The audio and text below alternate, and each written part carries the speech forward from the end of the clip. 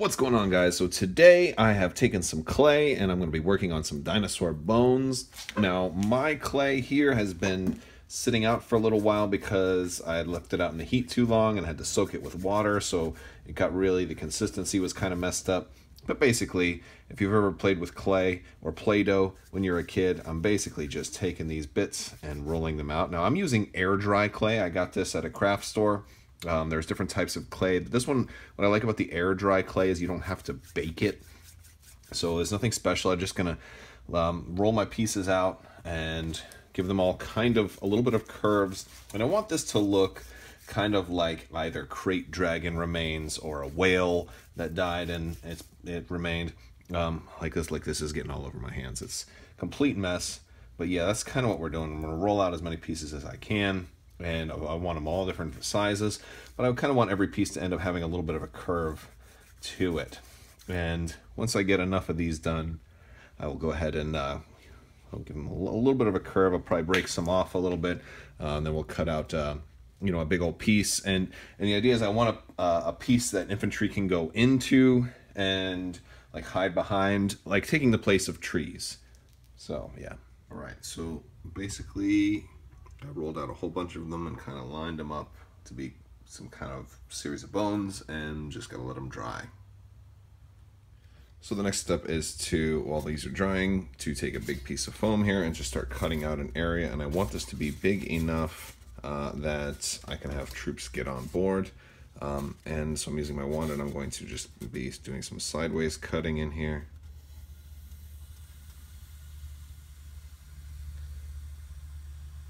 Like so.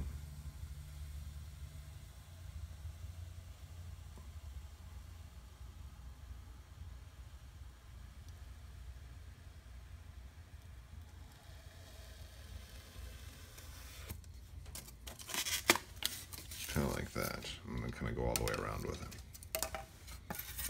All right, so I've got a good base size piece here, and as you can see, it'll hold hold a good number of minis. And basically the idea is these pieces can kind of go around it like that to create kind of like a forest but with bones.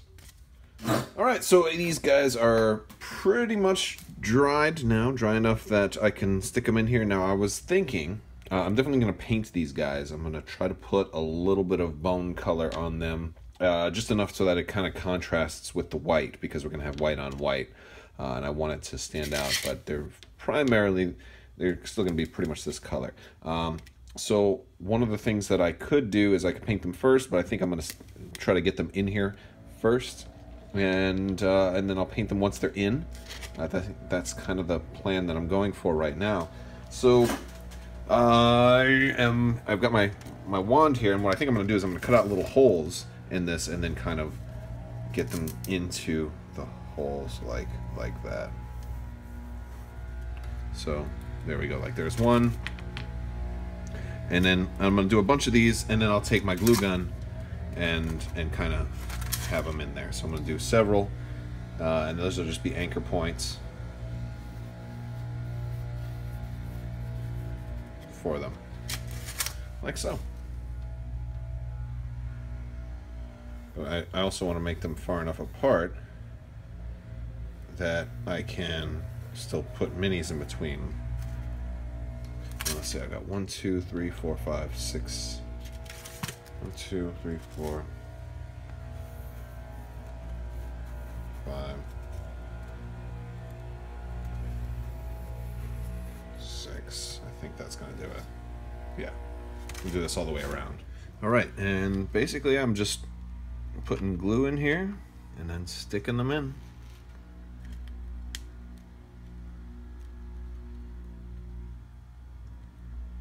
Some of them will probably fall, so you kind of have to take your time with this.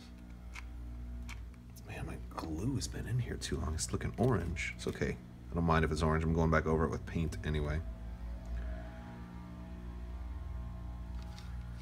Yeah. It's a long process. It's gonna have to hold some of them. Okay, so we've got all of our bones glued in place, and the next step is going to be to start painting. So the first thing I do is I mix blue paint and water, and I need a little little more blue in there. It's a little too much water. There we go.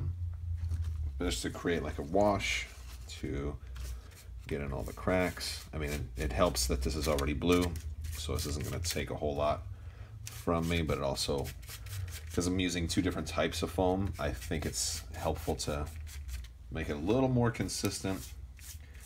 And I don't do this on the top where it's flat. I just do this on all the other sections.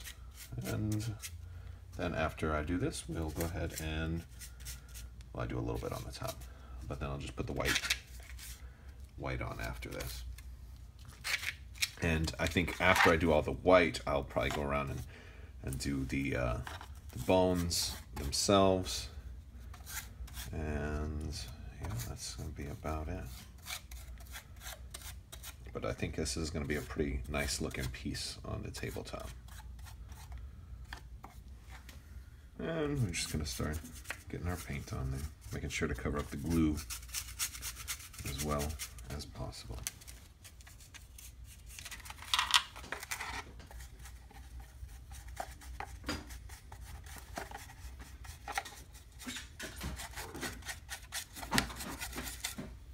Alright, so there it is, and now I've kind of mixed some white and some oranges and stuff, and I'm got pretty close to a good bone color. And I'm just kind of going over all of these. Yeah. Just trying to be delicate because it's clay and it's just in there held by a little bit of glue, so these things could, in theory, they could probably pop out without too much difficulty. And that's kind of how they look. I'm gonna do all of them. Right, so we've got the bone shade done, and I'm gonna let this dry, and next step is to put some snow around the base. That'll help solidify it and make it look a little more natural. All right, so I'm mixing my snow mixture here, and this is just this white liquid and some more of this powder, and I want this to be a little thicker than the last time. It's basically just like got the consistency of paste and a little bit grittier. It dries real nice, but it takes a good 24 hours or so to dry. And I use this thing here, and it's great because it's gonna get in all those little spots right there.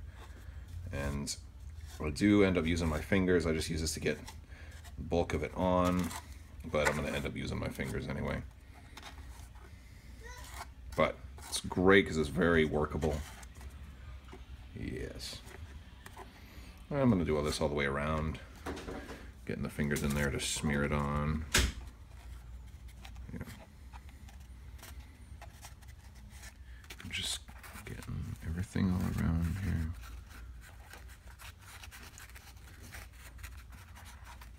There we go. Alright, so I finished putting all of my snow down, and one of the things I like to do is that I'm done, I kind of rub my fingers out because I'll get snow all over basically the rest of it, and that's fine. It's still a little wet, so I'm going to take a little bit of this powder and I'm going to just kind of drizzle it like Salt Bae style over the top. It'll do a little drier effect for it. And one of the things that we'll also do is once it's dry, it's going to sprinkle off like salt all over your tabletop, so make sure you blow on it and get it really good. But that is about it, guys. That is the finished piece. Make sure you wipe off the bottom in case if you're doing something like this, because sometimes I'll get a little piece on my finger stuck to the bottom and then it won't lay flat, and you want it to lay flat on your tabletop. So there it is. There's our little droid. Stand up in there, mister. And there's just enough room for me to stick my hand in there and put minis in. So that's kind of the idea. What do you think, guys? If you like this video, give it a thumbs up. Leave me a comment. Let me know what you think.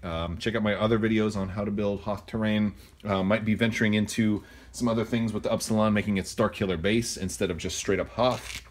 I don't know if there were any creatures this big on Hoth anyway, so I'm trying to do a lot of stuff that could be Hoth or anywhere else.